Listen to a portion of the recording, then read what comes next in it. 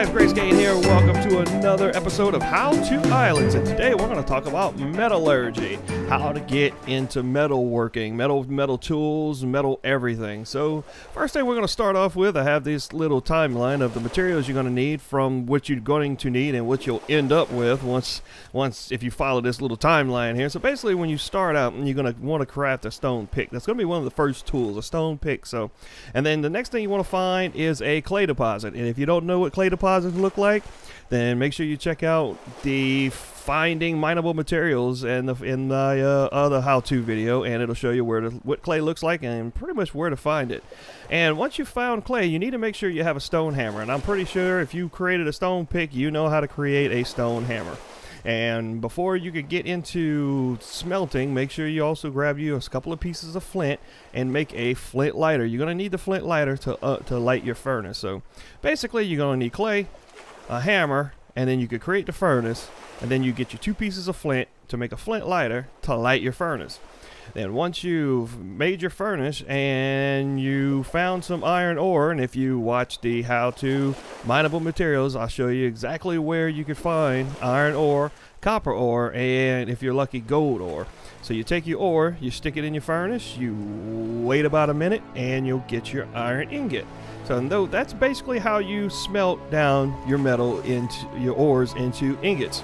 From there on, to turn it into usable materials, you first need to craft a anvil. And an anvil requires you to have a hammer and have some iron ingots, and it'll unlock the anvil. Now the anvil, you can't really do anything with it in particular except for unlocking the blacksmith forge. Now you have to have an anvil to build the blacksmith forge. So once you build the anvil, you'll unlock the blacksmith forge. The blacksmith forge it needs leather, clay, iron, an iron anvil, and a stone hammer, or just really any kind of hammer, and you'll unlock your blacksmithing forge.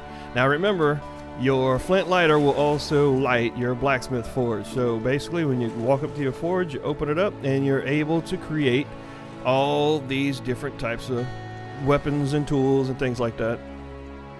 A lot of this stuff will be unlocked. A lot of this stuff requires sticks and things, but you already picked up sticks and wood pieces, so all of this material will be unlocked. You might not have this type of material unlocked, plate armor, until you get into cloth making.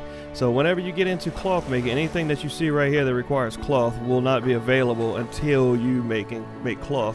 Now if you don't know how to make cloth, I got another how-to video up there, and it's how to cloth. So make sure you check that video out. And I hope this video was helpful to you guys, and I hope it answered any questions that you guys might have. And this is Gracekain, and I'll talk to you guys later.